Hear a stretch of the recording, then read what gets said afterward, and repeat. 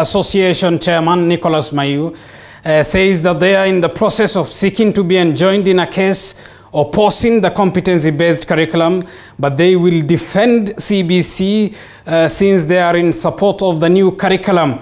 Last week, a petition filed through the Law Society of Kenya President Nelson Havi argued that the action by the Ministry of Education to implement the new curriculum is unlawful. Our senior Education Affairs reporter Sharon Baranga has more. Early Monday morning, parents' representatives from the 47 counties were held up in a closed-door meeting with leaders from the Ministry of Education to deliberate on the role of parents with regards to the competency-based curriculum. After the meeting, they arrived at a consensus.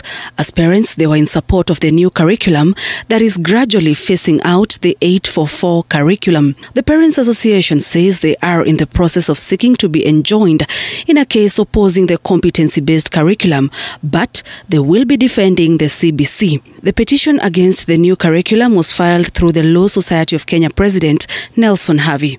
We will join the case and make our values and our intention of accepting CBC with its full benefits of giving our learners talent and nurturing our talents in our children and creating opportunities for self-employment as parents of this country. Because what matters most to a parent is the safety and the future of those children. So we will not allow any busybody to take us back to a steam engine 844. We had better go for an electric engine, which is skill-oriented CBC. To Peleke Kotini, we are going to meet you there, but I can assure you as a fullback my mandate. And I think His Excellency must have also seen mimi ni surambaya kidogo. So when I say mpira haipiti, haitapita. The Parents Association dismissed some of the assignments doing rounds on social media purported to have been assigned to pupils. Madare, Nairobi.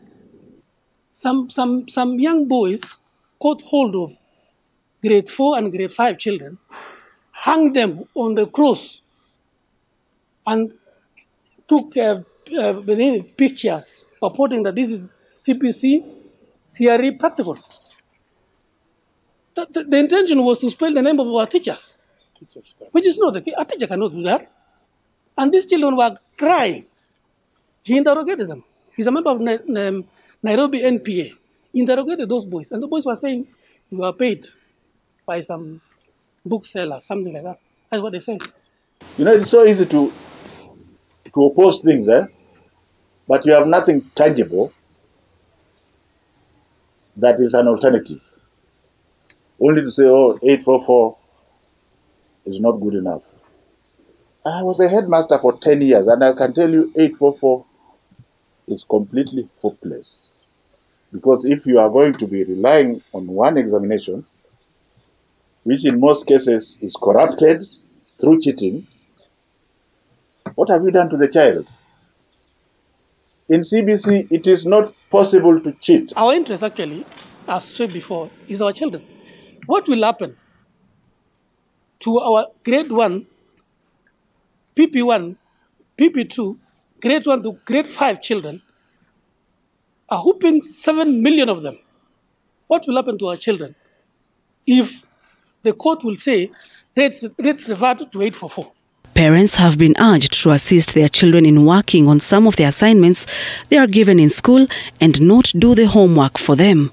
Sharon Baranga, TV 47.